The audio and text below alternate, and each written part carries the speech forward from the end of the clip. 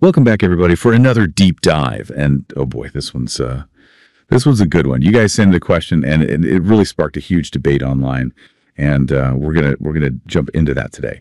So this one all started with this sentence: "The doctrine of eminent domain is based on the legal tradition that all real property is subject to the control of the state." And so, on the surface, it seems pretty straightforward. But one of our listeners, BenPinter, dove into a discussion with ChatGPT about this, and specifically that clause right there. Is it a noun clause or an adjective clause? And it got really interesting really fast. Yeah, it really did. To get to the heart of this debate, though, I think we need to kind of break down a couple of key grammar concepts. Okay, I'm ready. So first up, adjective clauses and noun clauses. And I know everybody listening probably knows what these are, but just as a reminder, an adjective clause, as the name suggests, it acts like an adjective. It modifies a noun or pronoun, providing additional information. Think of it like a little detective, adding clues to a case. And then on the other hand, we have noun clauses. And these function as nouns. They can be the subject of a sentence, the object of a verb, or even the object of a preposition. Okay, so how do we figure out then what is that clause doing in the sentence? Well, let's start with the usual suspect. The adjective clause ChatGPT initially went this route, analyzing its base as the main verb, and then on the legal tradition as a prepositional phrase, modifying that verb. So since that clause seems to add information about the legal tradition, it would make sense to consider it an adjective clause at first glance. Right, okay. So that makes sense. But BenPinter wasn't convinced, right? They argued that the clause doesn't just describe the legal tradition, it actually clarifies its meaning. Yeah. Like it's almost like it's saying, this is what that legal tradition is. Right, and that brings us to our second important concept for today. The object complement. Dun, dun, dun. Right. So an object complement, in simple terms, completes the meaning of a direct object. And it can be a noun, an adjective, or even a phrase that renames or describes the direct object. Think of it like the final piece of a puzzle, making the picture complete. So now, if the legal tradition is the object of the verb, then that clause could potentially be acting as its complement.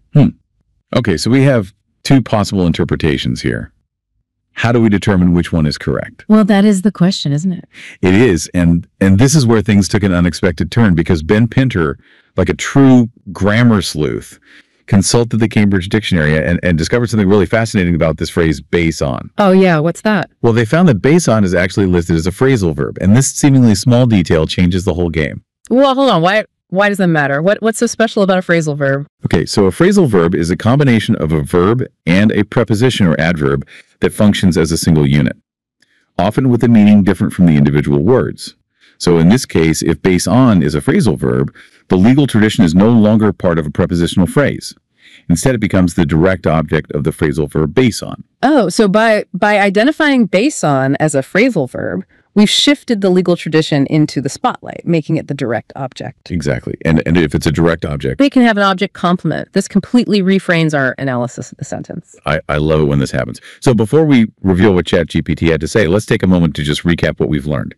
We've explored the differences between adjective clauses and noun clauses, uncovered the role of object complements, and encountered the power of phrasal verbs to transform sentence structure. And we've seen how carefully analyzing the function of each word and phrase can lead to a deeper understanding of even seemingly simple sentences. So now, are you ready to hear how ChatGPT responded to this phrasal verb revelation? Oh, I am. Let's get into it. All right, let's go. Okay, so ChatGPT has been presented with this new information that base on is a phrasal verb. What happened next? Well, ChatGPT, always willing to learn, acknowledged that with base on being a phrasal verb, the legal tradition does indeed become its direct object. And remember, that opens up the possibility of that clause functioning as an object complement. Okay, so ChatGPT is starting to come around to BenPinter's way of thinking. Did it stop there? Not at all. Then went on to highlight how that clause that all real property is subject to the control of the state really does complete the meaning of the legal tradition. It's not just adding extra information, it's defining what that legal tradition is. Okay, I see that, but couldn't you still argue that it's an adjective clause? I mean, it is describing the legal tradition, right? Yeah. You're right, it is describing the legal tradition, and that's where it gets tricky. To illustrate the difference, actually provided an alternative phrasing. They suggested that if the clause were functioning as an adjective clause, the sentence would flow better as, "The legal tradition, which states that all real property is subject to the control of the state, forms the basis of eminent domain. So adding which states that clarifies the role of the clause, making it a much more obvious adjective clause. Exactly. But in the original sentence, that clause isn't just modifying the legal tradition, it's defining it, which points us back to the idea of an object complement.